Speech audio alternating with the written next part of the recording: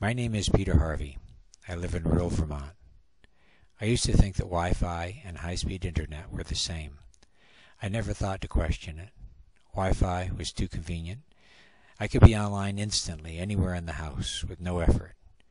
After reading about Wi-Fi health concerns in our local forum, I wanted to know about our levels of radiation at home.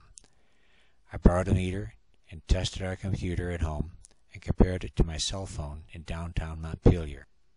I have put a chart of my findings at the end of this video.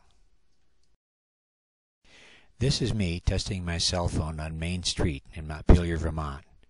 Here I am making a phone call. At first the levels are high, and then they gradually drop to what I decided was about 500 millivolts per meter. Here I am in my car parked on Main Street. We're testing the cell phone in the car to see if it's the same as it is out on the sidewalk. You can see that it ends up actually being higher inside the car than it was outside.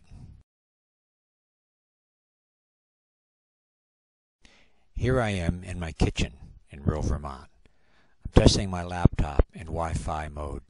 The computer is about 30 feet from the router upstairs. The radiation readings are higher than from the cell phone.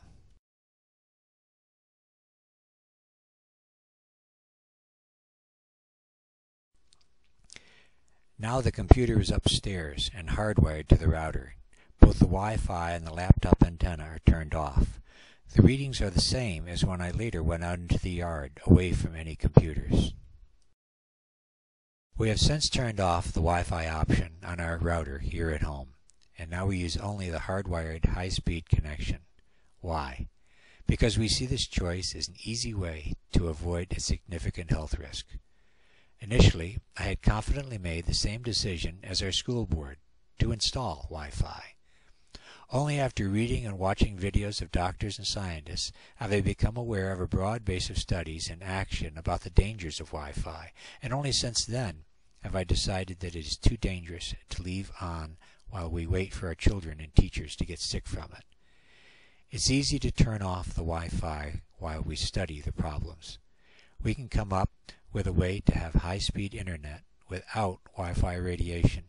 We used to have wires, and we can have them again. The time has come to bring in experienced medical professionals who have studied the effects of microwave radiation. The credible science is beyond us laymen. Our children do not deserve to be our guinea pigs.